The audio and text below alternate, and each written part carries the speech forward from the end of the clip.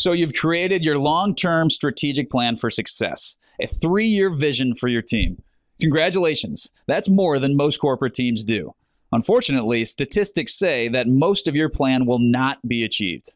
Strategic planning is the hardest work we help clients do at Afterburner. It takes heavy lifting with all of your key stakeholders. We've seen even the best plans fail. This is frustrating because success is often simple and predictable, but it's not easy. Think about it this way. If you hire a workout trainer to help you achieve your fitness goals, you can rest assured that if you stick to their diet and exercise plan, you will succeed. But that's the hard part. I sat down with our founder and CEO at Afterburner, Murph, to discuss the top 5 reasons we've seen good plans go bad over the past 20 years of facilitating these discussions. Make sure you steer clear of these pitfalls.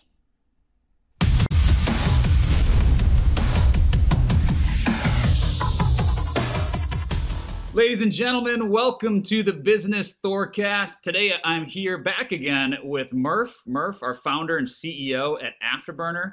And we brought Murph in because we're going to talk about probably the most challenging thing that we do at Afterburner for companies, and that's helping to build strategic plans. So everybody builds strategic plans. This is the time of year when the strategic plans are being rolled out. And the challenge is only about a third of those critical can't-fail initiatives will be accomplished. And we know that because there's a great study. Check it out. It's a Harvard Business Review article where they tracked 1,000 publicly traded companies. They listened to what they said they were going to accomplish and compared that against what they actually did that year. And they found out that 33% of the time they accomplished their goal. 67% of the time they failed. So what gives? Why do we find ourselves in situations where they put the effort in to build these plans, and yet at the end of the year, these perfectly capable companies are failing 2/3 of the time on their strategic initiatives? Murph, welcome to the Business Thorcast. It's great to be here. And that's just such a powerful statistic, 33%. And, I know that we've worked with companies that would love to have 33%. So why is it that the commitments that we make to each other, our teams, into the most important things, how is it that we fall so short, Thor?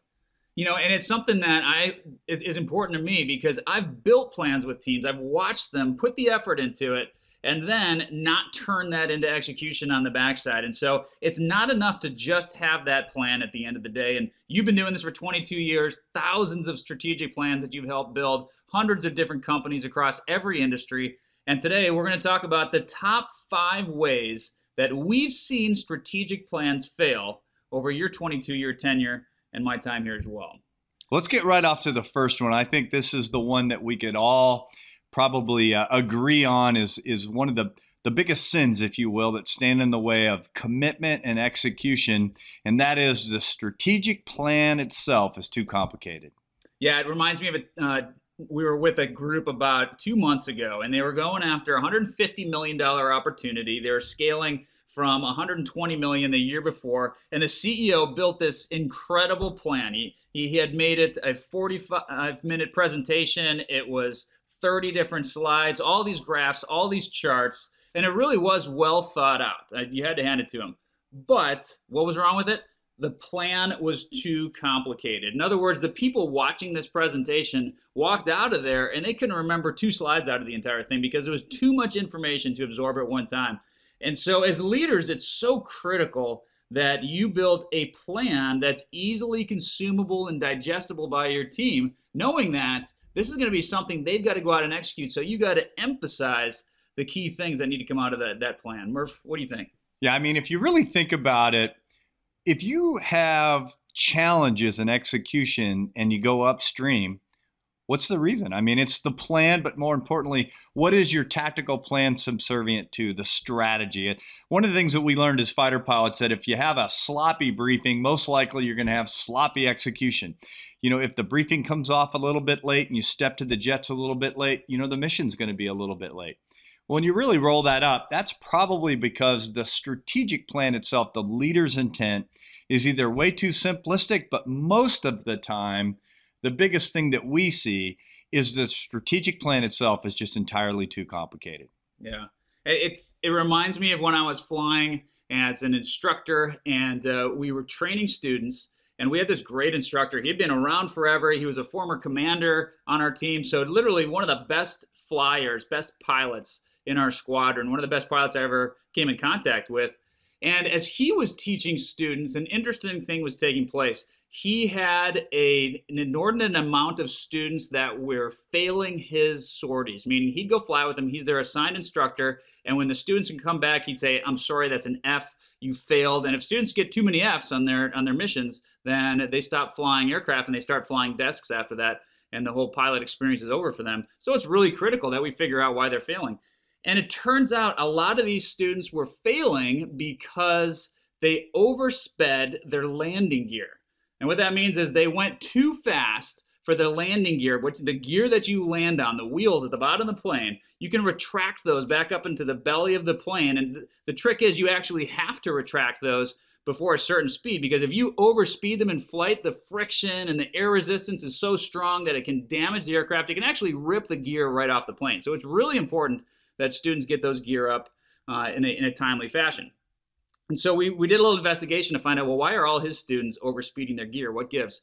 And it turns out every time the student would take off, this instructor would say, I want you to look inside at your engine instruments and say, I have 2 good engines, no fires. I want you to look outside and look for birds. And I want you to say, I see no birds. I want you to look outside for traffic that might cross in front of you and say, no airplanes in front of me. And then I want you to reach down and say, gear clear, and put your landing gear handle up. Well, what had turned out that was taking place, it was just too much information. It was too complicated. And this was something that worked great for him because he's got 4,000 hours of flight under his belt. And so it was easy for him to check all these things and not make a mistake. But for his students, they couldn't do it. And so by the time they got to step number 2, they had already oversped their gear. They'd already failed the ride. And it was because he made the plan too complicated. Yeah, I think that's a great example of, not only the here and now, some of the tactical execution and complexity, but how that flows up to a strategic plan as well. So one of the things that we also want to talk about too is, a strategic plan that doesn't have buy-in. And we know one of the biggest reasons that plans don't get executed is because they don't have sufficient buy-in. And Thor, what do you think the main reasons of that are? Well, the sufficient buy-in comes from building that buy-in with your plan. But at the end of the day, it's about having Sesame Street simplicity. It's about allowing your team to see that you have a plan that can be presented to them in less than 10 minutes. And it's really important that it can be done in less than 10 minutes because that's about all the time and attention that the team's going to spend on it. So we say no more than about 5 slides, no more than 10 minutes. When you build this plan with us, you're going to pack in some really important details into that plan in those 5 slides. But we're going to practice with you. We're going to make sure that, no kidding, you can deliver a clear, compelling brief in less than 10 minutes for everything you're going to do in the next year and connect that to your 3-year vision or high definition destination, as we call it. Okay, so that's executing a plan because it's too complicated. We talked about buy-in as well, which brings us to our second point on why we believe strategic plans fail to be executed. And that is the plan is built by the leader behind closed doors and then sprung on the team, or even worse, the plan's built by a bunch of consultants. And I know, Thor, you've got some good stories about that. Well, we just get asked to go help out with companies that have had a consultancy with them recently. And a lot of times it's one of the big 5 consultancies. And we'll be asked to come help them out about 6 months after the consultants have left. And we'll say, all right, what type of help do you need? And they'll say, well, the consultants were here. They dropped off this plan. And they'll point at a binder. And we call it the big white binder. And this enormous binder is sitting on top of a cabinet and is gathering dust. And when you open it up, it's just this gorgeous plan inside. It's incredible, immaculate slides and Excel charts and great background data for the industry and best practices. It's really a sight to behold. The only problem is it's built in a vacuum, meaning it's built by other people and handed down to this team. And so what do you think the level of buy-in is from all the people that have to go execute this plan that didn't have one input made on how it should be executed? None. They don't have any buy-in whatsoever. And so when they go to execute this plan, not only are they really not familiar with it, but they don't believe in it at the end of the day. Yeah, I think it's just so important that, as a leader, you get your team members into a room when you plan. And, I think a lot of reasons that people bring in consultants is they believe they really just don't have the answers. And to be totally honest with you, who does in today's complex environments? Your team probably has more answers, more situational awareness than anybody that you can bring into the outside. It's just the way you really facilitate that meeting and that planning session. So we recommend that you get your top 3 echelons of rank, if you will, into the room from not only the C-suite that's responsible ultimately for executing the strategy of a business, but that next level, and even the fielded commanders, because a lot of times the folks in EMEA or the folks in South America or the folks in the Pacific, if you're a global organization, their perspective of what's going on in their own marketplace is a lot of times much different than what the folks think is going on back in the headquarters building. So if you really want to have the best plans, have the right people in the room. And hey, if they don't have the answers today with our digitalized age that we have right now and AI and all the other tools that we have associated with us, the answer is at a fingertip. The key is that we get the strategic plan in action as quickly as possible. And then obviously, if you're following flawless execution, we're going to iterate when those plans hit their first debriefs. So we think that's extremely important. Make sure that the plan incorporates the team's intellectual capital before you start to execute it. Yeah, in the military, we'd say we want to have someone who's closest to the action, closest to the front lines, building the plan with us, because they have the insights and the ability to see the challenges best from their perspective, and they're going to give us a way to refine the plan and make it even better, given the most recent challenges that they're facing. And in the corporate world, Andy Grove's got a great quote, the late Intel CEO, where he said, "Snow melts at the periphery," and that's where he wants to go to get information. And that means that the snow is melting from the outside in. And so you don't look at the middle of a snowbank to see if it's melting, you look at the outsides. And that's the same thing with a team. You need to see the changes that are taking place at the periphery, at the edges of the team. And the only way you can do that is if you involve them in the planning stage and earn their buy-ins, their insights, and their perspective. All right, Murph, number 3. What's the number 3 reason you've seen plans fail? Well, I would say that it's real simple. We just don't communicate the plan enough. I think that, we see a lot of times leaders that spend an enormous amount of time planning, and they finally brief or roll out that strategic plan where? At the annual meeting. They've spent a ton of time getting ready for that PowerPoint, that annual meeting, the CEO's message, and then when the meeting is over, the leadership team falsely believes that they've articulated or communicated the intent, the strategy enough. And we've just seen time and time again that if you're not briefing the plan over and over and over again, it's just not going to be realized and executed. Wouldn't you agree?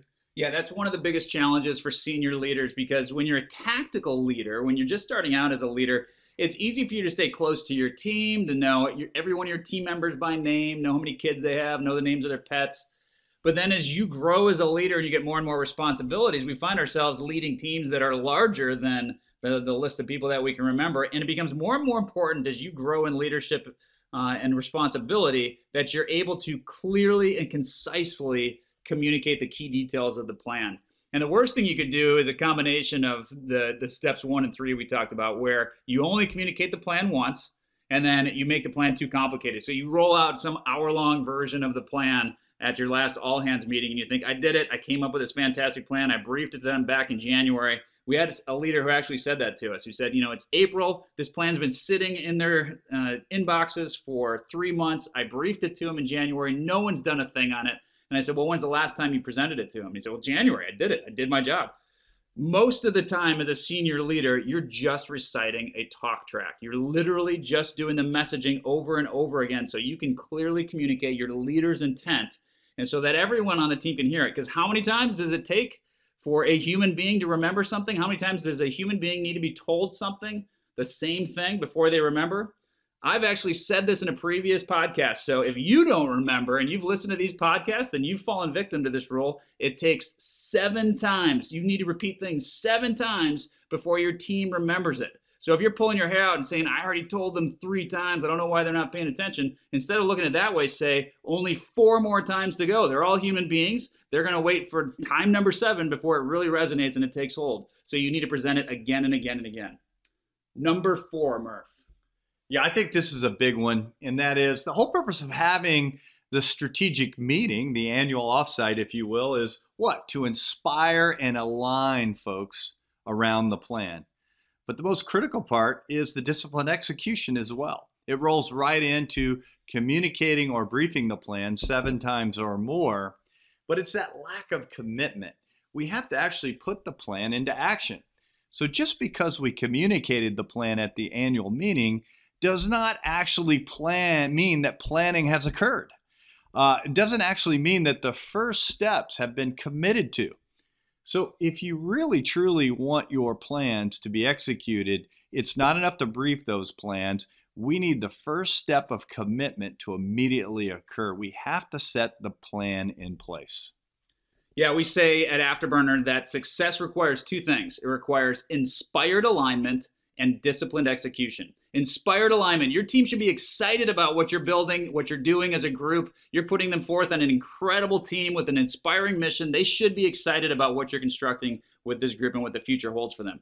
But that's not execution. You need to turn that into accountable, consistent execution with consistent inspection of progress to make sure that you stay agile during that execution. Here's the challenge. Inspired alignment and disciplined execution require very different skill sets. Often they require different types of leaders. Some leaders are visionaries, others are operators, and you can tell which ones gravitate towards the inspired alignment or the disciplined execution. And here's the trick. If you're one of those visionary leaders and you get your team together and they're all bought in and they're hooting and hollering at your all-hands meeting because of the direction that the company's going and they're super excited about it, well, then you need to, as quickly as possible, turn that into execution. We worked with a team back in, November. Fantastic team. Love this group. They built an incredible plan. They had incredible alignment with the group. They walked out saying, we can really do this. We're going to take over the industry and do some incredible things. And this is a big team with some big responsibilities, more than 2,000 people. This is about a $2 billion vertical for a company. And a month and a half goes by. And we're harping on them saying, you need to turn this into execution. They didn't have the culture of turning this alignment into execution quickly. They were crossing their fingers and hoping that all that alignment would magically turn into action when they got home. That's not the case. We have to kickstart that action. You have to start it. You have to plan to begin execution. That's why briefing is step number 2 in our flawless execution cycle. Plan, brief, execute, debrief. And so what these people have failed to do is turn that plan into action as quickly as possible. And we're 2 months into it, and they're losing momentum on it as every day goes by. Murph, number 5. Yeah, and before we move to number 5, I just want to encourage all of our leaders out there that when you do have those annual planning meetings, when you do get your team together and you communicate your plans, you cover what worked previously, and then you set those all important goals. Don't leave the meeting without at least the first step of commitments that everybody is committed to. Wouldn't you agree, Thor? Oh, such a good point. And it's something that we harp on at the end of every one of these sessions. It's one of my favorite quotes is that vision without action is daydreaming, right? If we just get together and do these all hands sessions and get everybody pumped up about where we're going, then that's daydreaming. And nobody likes that because they say, you know what, let's just skip the all hands next year. Let's just continue working. We're better off just sticking our noses to the grindstone and keep going. But vision without action is daydreaming. Action without vision is a nightmare. So you don't want to be on either side of that coin. You don't want to be that group that just gets together and plans and never does it. But you also don't want to be that team that never connects activity to a compelling why or connects it to a strategy. Action without vision is being busy for the sake of being busy. This is when you have high churn rates and people leaving your company because they just don't understand why they're doing all this work. So you want to have both the inspired alignment and the disciplined execution to succeed.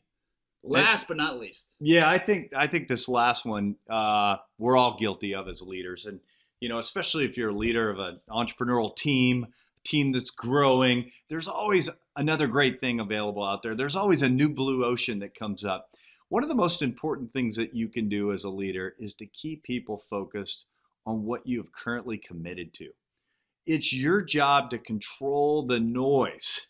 And probably the best way to do that, and it is hard to do, especially for me, I know for sure, and that's to say no. When you first start a project, when you first start getting things rolling, almost everything's a yes to get that momentum, that inertia going. But once you get something on track, it's really important to start managing your yeses and bring in a lot more no's so you can keep the team focused. There's a sales leader that came to us in July of 2016, and he said, my team has missed their numbers the last 2 quarters.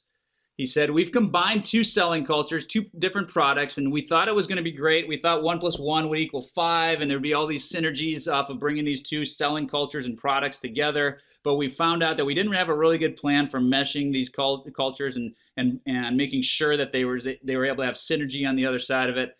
And because of that, missed their numbers for 2 quarters. He says, I probably got another about quarter and a half before they're going to fire me. And this is $1.5 billion vertical.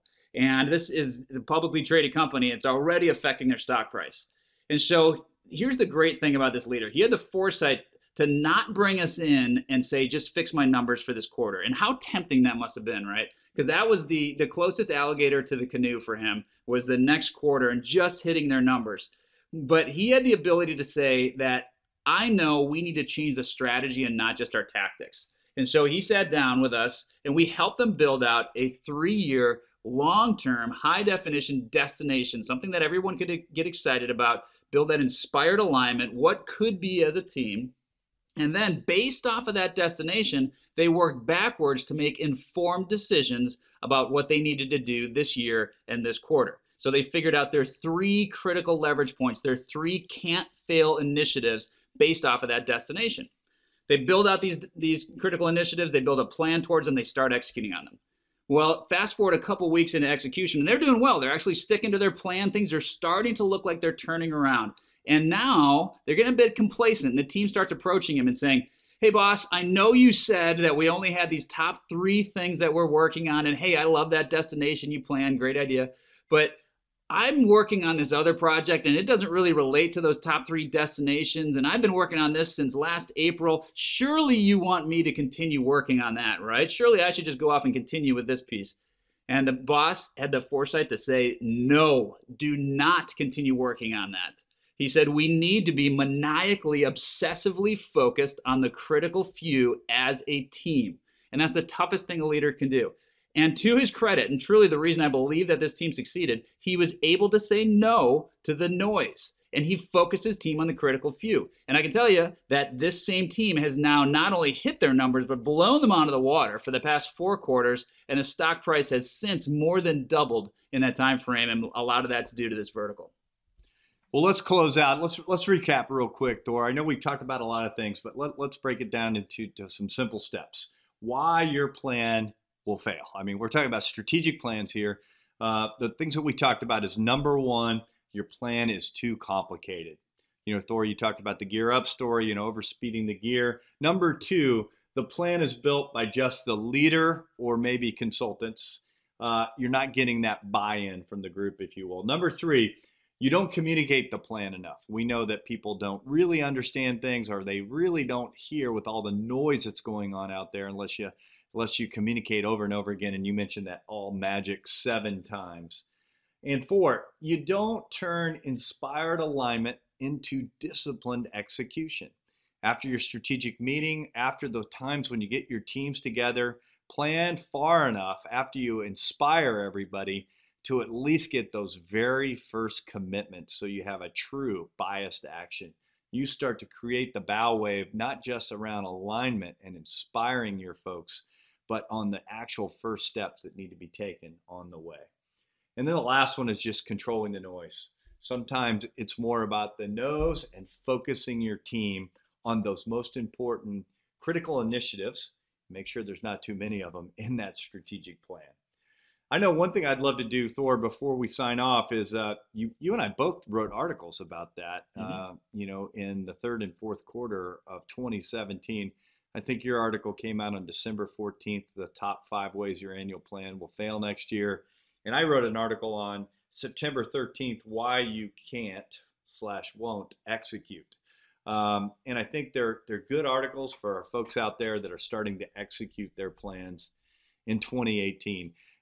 If they want to go to my LinkedIn, they'll be able to download that article. James D. Murphy on LinkedIn, and Thor, I think everybody knows how to get a hold of you as well. Yeah, and it's amazing how similar they are. We approached it at different times. We didn't consult each other beforehand, but it just goes to show you we're seeing the exact same problems over and over and over again.